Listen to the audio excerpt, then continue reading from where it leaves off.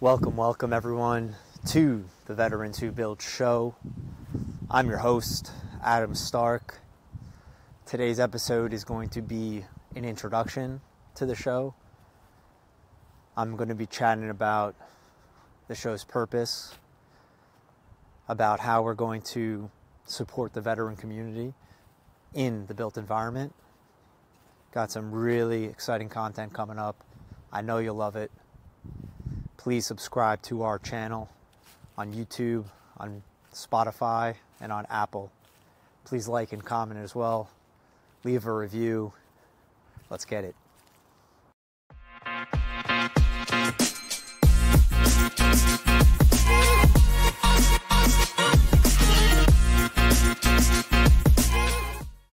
Thank you to our channel sponsors, Jet.Build. If you're looking for ways to better manage your real estate development and construction projects, look no further. Jet is the command center software for end-to-end real estate development and construction management. That's www.jet.build. Welcome everyone to the Veterans Who Build show. I am your host, Adam Stark. Today's episode is going to be me. I will be presenting the show as a kickoff, right? Explaining why the show exists, what our purpose is, what our goals are, what we're going to accomplish, how we're going to help veterans. I'll present the general theme, the general guideline of how the show will be structured for each guest, who the guests are. Then I'll dive in a little bit into my story and my experience to give some context, some examples of what we will hear from veterans in the built environment, and bring some key talking points, some key frictions that we face as veterans, bring them to light. Let's get it. So what this show is veterans in the built environment, right? Veterans who build. So the built environment, what does that mean? That's all things real estate, commercial real estate, architecture, engineering, construction trades, general contracting, technology, whether that be property tech, construction tech, build tech, finance tech for real estate, lenders. So everything built environment, material suppliers, manufacturers, right? Everything that is involved in buildings, right? Built environment, infrastructure included, right? So roads, right? Everything built environment. So we're going to be highlighting veterans and their stories in the built environment. We're going to be tracking stories on a chronological order. So we'll start with kind of just a brief of childhood, where you grew up, right? What made you want to serve, to enlist, talk a little bit about their service. And then from there, once you get that kind of context and relatability with the person, right? As a fellow veteran, we'll touch on the transition from military to civilian life, and then from civilian life into professional career, built environment, and what those stages meant, what those stages were like, what were takeaways, what are lessons learned, what is advice, that you would give, you being the veteran, you would give to your former self, to a younger generation, someone who's thinking about enlisting, someone who's currently discharging, right?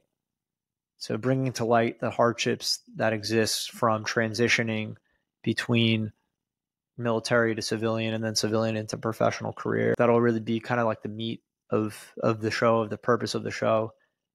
Give kind of this roadmap for veterans to hear and create relatability with themselves, understand they're not alone in that process, understand that others went through it, hear how others went through it, hear how others succeeded through it, right? How they're finding themselves today, how they, got transition their headspace, transition their mentality and their day-to-day lives.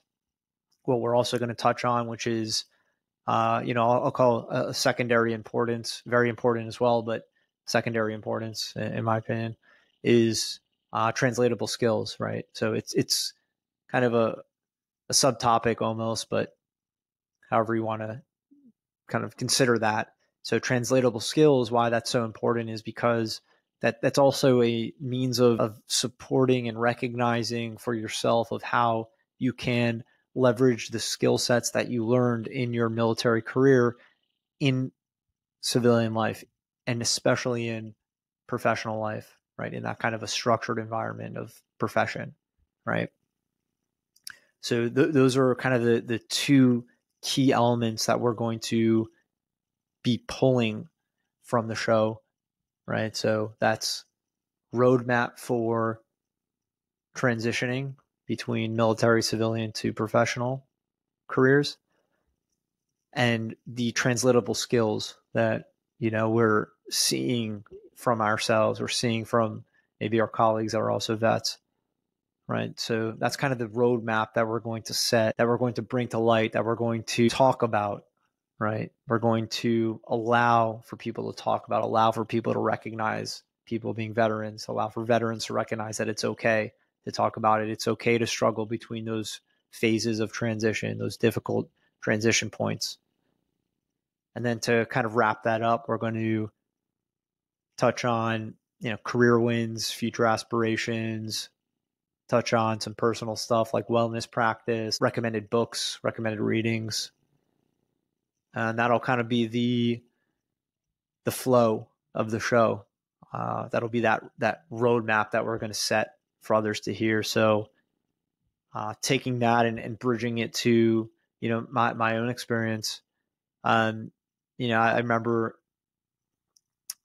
as young as 12 years old, maybe even it was around 10 to 12 years old. I was adamant. I was keyed into, I want to be in special operations, right? I want to be a special forces warrior. And I almost feel like I kind of geared my childhood toward that aspiration, in which case I achieved. And then, after discharging, right, thinking back in hindsight, and just talking with veterans, recognizing, lessons learned for myself, recognizing, what I could have realized better, laughing at myself, right, being light about it, is, if you think about what that experience is like, it's years of extreme hardship, extreme dedication, extreme motivation, extreme precision, lots of these kind of, difficult day-to-day achievements that are continuous for years on end in extreme environments. And during that process, not only is it, difficult, a hardship for you personally to achieve mentally, and physically, emotionally, but in that experience, you're also experiencing those moments together with your brothers in arms or sisters in arms. In my case, brothers in arms, so I'll continue referencing that. So you're creating this sort of tribe, this sort of bond that's incredibly unique, and that it's honestly kind of difficult to describe or create a relatability with outside of military, because, or I hope you're not really experiencing that kind of, extreme, environment in your day-to-day life. So, coming out of service, what ends up happening is, you're going from this extreme brotherhood or sisterhood, right? For me, brotherhood. You're going from this extreme environment of performance. You're going from this extreme, mental and physical, uh, dedication and achievement and hardship, and then all of a sudden you're environment as well, extreme environment. And then all of a sudden you're on your couch, right? You're, I don't know, going to school with kids. You're, I don't know, starting to work, right, with colleagues who might have literally zero idea what that means, right? What military career means. And, it's also, I think, particularly interesting about that scenario is that even if you end up next to, surrounded by, family, close friends, even people you served with, right? That doesn't actually always translate into support. And what I mean by that and why I'm saying that is every one of us, of course, has our own experience, right? Everything is unique to ourselves. Granted, we've created this bond, like I talked about. It's similar experiences, similar to the degree that, you can't explain it to someone, right? Nonetheless, it's still each individual and their own experience, right? And their own being. So that when you discharge and all of a sudden you're a civilian, even with a close support system, that doesn't necessarily mean that it's going to translate into what you need for yourself in order to allow your, mental state to transition, your spiritual state, your psychological state, right? All of these kinds of, whatever that means for you, however that translates for you, any combination of those things. I think that's really the most difficult piece to recognize for yourself. And what I found that was so interesting for me, and what's crazy is, I'm 10 plus years out of service, and I've just started listening to other veterans, other podcasts, other shows, and I'm hearing their experience and I'm hearing what they're talking about and how they've transitioned and hardships they went through and struggles and wins that they had. And all of a sudden it clicks for me and just having those different pieces of experiences from different people who experienced similar things to me, that was just shockingly helpful. It was so amazing to hear, oh, well, that's funny. I didn't even really think about or realize that I was doing that. But now that I'm hearing this person talk about how they did it, well, now all of a sudden it clicks for me, right? I didn't realize other people were also dealing with that nuance, that dynamic. And I'm gonna just laugh at myself, and I'll give it a literal example where, you know, having having things in order, right? Having structure to the day, having your clothes folded, your bed made, your just whatever stuff around the house, kitchen stuff, things around the house, them being in order versus not being in order, right? Being put away, being neat, etc. Not being put away, not being messy, and all this. I mean, it gives me such levels of anxiety and stress and friction. It's. I mean, I can laugh at myself about it. That doesn't mean it goes away, but I guess at a minimum, I can laugh at myself about it. And I remember I was listening to a show and I heard someone talk about this exact dynamic, and it was just an amazing um, realization for me that this person came away with those characteristics, maybe expanded on or maybe exaggerated from military, which I would say is what happened to me. Meaning, if I was a tidy person pre-military, now post-military, it's exaggerated just from those experiences of if your gear is not set right, then what does that mean, right? If you're not sharp mentally because you got a mess around you, then what does that mean for your operation, right? So it's that kind of mentality that translated into my day-to-day life of, okay, well, the clothes got to be put away, kitchen's got to be sorted, got to be tidy, etc. And that was the recognition that this person was able to provide me with just by listening to him and his story. And there's the reality is there's dozens of more examples that I've heard. That's just one that was really interesting and really powerful for me to hear, because I just never thought of it. Right, it was just kind of stuck in my head, and it's not something that I didn't talk about it, not intentionally. It just kind of was there. So I didn't know to talk about it, I should say. I didn't know to recognize it, I should say. So, I'm drilling into this example only as a singular example out of many that exist. And out of these many examples that exist, these small wins are so impactful, right? So let's say we get, someone on the show. They talk about their experience, their transitions, what was good for them, what translatable skills they have, right? Have recognized, translatable skills they've recognized. And imagine if one of those things click with someone, two of those things, a few of those things click with a few veterans, right? That's serious impact.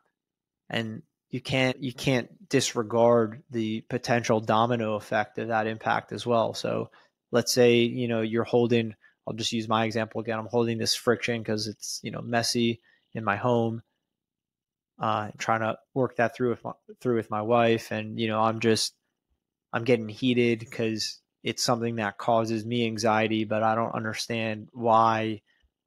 She rightfully so doesn't understand why, right? Because it's silly, right? Well, the next thing that this person said was, well, realize that if you got a problem, then do something about it, right? And what he meant by that, and he elaborated further. He was talking about this as like a lengthy kind of story and recognition and such. What he meant by that was, well, then why don't you clean it up, right? You meaning me, right? It's your problem, right? You're the one who's having friction over it. So why don't you just handle it? And you know what? He's 100%. And that kind of brought me back to a book I read, Extreme Ownership. Unfortunately, the name of the author is slipping my mind, but it was written by a general, and it's just about taking ownership of what you see, right? So if you recognize something and you perceive that thing that you've recognized as a problem, as an issue, as a friction, as a whatever, well, you therefore have the opportunity to do something about it. So, just back to my silly example. So yeah, I'll put the thing away. I'll clean up that mess. I'll tidy up over there because that's my problem. That's my friction point with myself. So, going back to finishing, reversing from this rant that I got into, going back, reversing to discharging and starting civilian life, starting university. It's very, very strange experience. Just literally not knowing how to handle myself, right? Literally a different environment that was, quite literally the opposite of the environment that I just became a person in, right? Enlisted at 18, right? Discharged, and now all of a sudden, I went from being a kid in high school, right, to post operations, and I didn't know how to handle myself, right? I didn't know how to, what to do other than just put my head down and do what I thought was right, what was best. Go to class, do the homework, do the whatever. But that was a serious struggle, which didn't have to be. And so I could imagine that if I knew to key into to some veterans speaking about their experience, speaking about their transitions, I guarantee you that would have been helpful for me. I guarantee you that will be helpful for other people. So in hindsight, I would have, the advice I would have given myself in that experience would have been, just track stories, right? Try to just pull in as much information as possible from as many veterans as possible that were older than me, right? That had gone through this process of transitioning from military to civilian. And I'm very, very sure that I would have been able to piece a lot of things together that would have made sense for me in my journey, to help me kind of get through these mental blockages, I'll call it, or just feelings of unrelatability, for lack of a better word, right? Being in this environment, thinking, oh well, nobody here can relate, so I'm just alone, right? Well, got to break through that. Got to learn how to solve that for you, for yourself. And again, going back to my examples of hearing other veterans talk about their experiences, that's helpful. That was very helpful for me. That's very helpful for a lot of people. Um, so my hindsight again is to explore and learn from other veterans, hear them out, and apply that to you how it suits you, right? So that doesn't have to be some like literal one-to-one application. It doesn't have to be literally everything they say has to apply to you. No, it could be bits and pieces. It could be some parts of some things. Just adjust it for what it means to you, right? These are people that are ahead of your kind of trajectory, right? You being a younger veteran, me talking to my younger self, right? So it's like having a mentor, right? It's like having a boss that you're learning from. It's the same concept. Just leverage them as mentors, leverage information, leverage experience. Um, from there, just started my career working for builder owner operators in New York City. Kind of just opportunity happened post undergraduate degree. And it was really interesting experience where, a ton of translatable skills that I immediately saw and recognized. And that was because, you get, you get thrown into a construction job site for a high rise property. And all of a sudden you realize there's chaos, there's safety necessity, there's interacting with a ton of different people from different companies, from different trades, right? Deadlines are very important. Schedule is very important. So it was a really interesting accidental kind of shift, but alignment in terms of, shifting into professional career and into a trade that I was learning. But at the same time, alignment with those key elements that I just touched on, right? Just the ecosystem, the environment, right? You got manual work, you have hierarchy, you have, you know, again, schedules that are very important to stick by if you want to keep your, project budget, if you want to get paid. Um, Interacting, right? Communication with lots of different people, lots of different perspectives, different objectives, right? Different trades.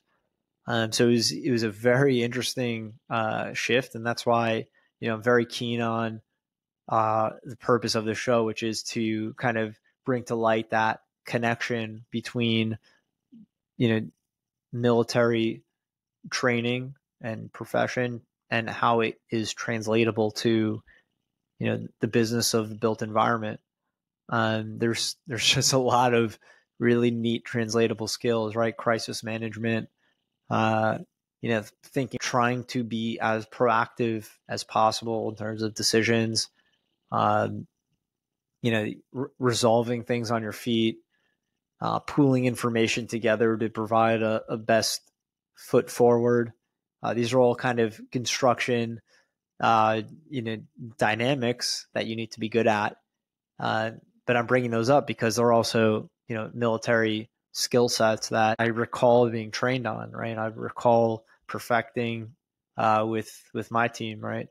Um, I think there's also a really nice community in the built environment, um, same as brothers in arms, right? Sisters in arms. So really nice translatable skills, which I'm very excited to hear all of our guests speak toward, right? Speak about. And so that'll kind of wrap up, in short, my story. In short, on purpose, because I want to focus on our guests. I want to be the one to provide a platform and ask pointed questions, bring to light other veterans' experiences. So, to wrap up what I was saying about myself, the advice I would give my former self, my younger self, is seek out other veterans, hear their experiences, right? Seek them out, hear their experiences. I mean, today it's so easy because of YouTube and podcasts and how abundant it is in terms of information. Very easy also to find local, support systems. So seek that out, right? Seek that out and figure out what that means for you, and apply it to yourself. Apply it to however that will help you in your experience. So that's that'll be the advice I would give my younger self, and I hope that anyone listening here can take that advice and allow it to help them. And then in terms of those translatable skills, I mean, man, there's so many. I was mentioning them before, right? I mean, you got that crisis management, but I think that's a very important one, right? Issues are always happen on job sites. How are you going to resolve them, right? Where is your head going to be? Are you going to get flustered? Are you going to, lose your cool and not be able to make a level-headed decision? Or are you going to be able to charge forward and make the best decision possible in the circumstances that are in front of you? So crisis management, that's a big one. Communication, right? The ability to communicate with dozens of stakeholders, right? A lot of different people from a lot of different places with a lot of different responsibilities on the project, right? You got everything from a plumber to a lender. So how are you going to manage those different teams? How are you going to relay information to those teams? How are you going to pool information from those teams and make a good decision? You have schedule awareness, right? So time frame awareness, right? I'm translating that from, let's say, an op, and understanding your timeline for that op versus understanding your schedule for your project. I mean, that's critical, right? Schedule is gonna dictate the project budget, right? Which obviously is everything, right? Without the cash, then the project is nothing. So those are a few skills that come to mind. I mean, there's really so many though. And then in terms of, career wins, future aspirations, I'll say career wins.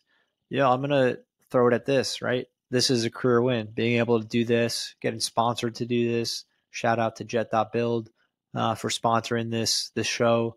That's everything from the equipment to the platforms that we're recording on, to the time, right, that we're providing, right, to bring in guests and such. Future aspirations, I mean, it's to change the industry, right? That's to provide a platform that enables efficiency, right? That's a broad statement, but that's the aspiration, right? Provide the platform that enables efficiency, so things like housing could get built more efficiently, right, to solve that crisis that exists, right? More housing, let's say better hospitals, better roads, right? Just efficiency, right? Provide efficiency to the built environment via technology is kind of the core behind that statement.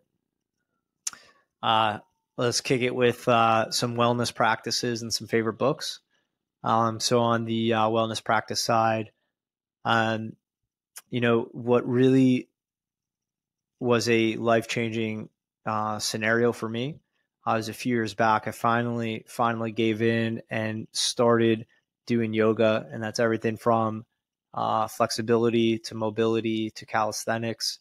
And what that did for me was really open up and resolve a lot of military injuries that were just not going away after trying a whole slew of different PT, different exercises, different this and that. Yoga is something that has really allowed me to kind of alleviate these aches and pains.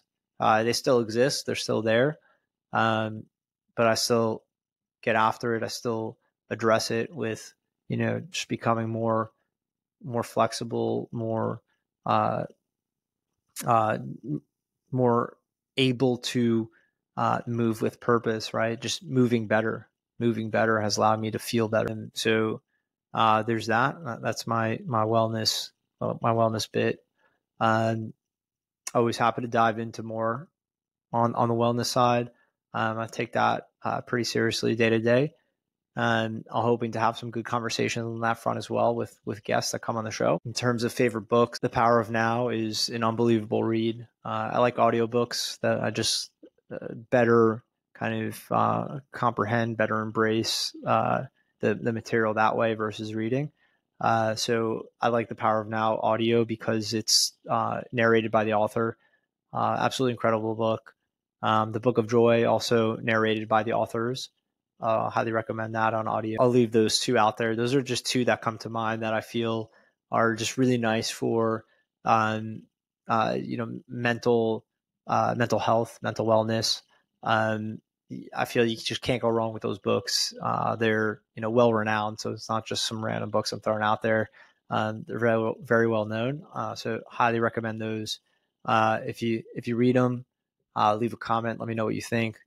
Reach out to me. Let me know what you think. And that's a wrap, guys. That'll guys and gals. That's me in a nutshell. In short, again, I'm really producing this platform to spread awareness, spread the recognition that it's okay, right? It's okay to have those struggles. It's okay to recognize that you can feel those struggles. You can talk about those struggles, and you can seek other experiences, other veterans' experiences to help yourself. So, with that, I want to throw another shout out to our sponsors, Jet.Build. Thank you. I want to please ask that you subscribe to our channels. So that's YouTube, Spotify, and Apple. And I want to ask that you also please leave a review on Spotify and Apple. That helps the channel a lot. Like, comment, and hey, I'm real excited to show you what we got in the pipeline, right?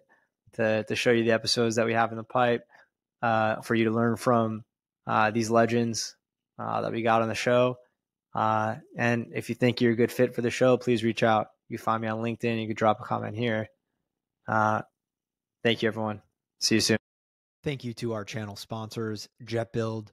If you're looking for ways to better manage your real estate development and construction projects, look no further. Jet is the command center software for end-to-end real estate development and construction management. That's www.jet.build.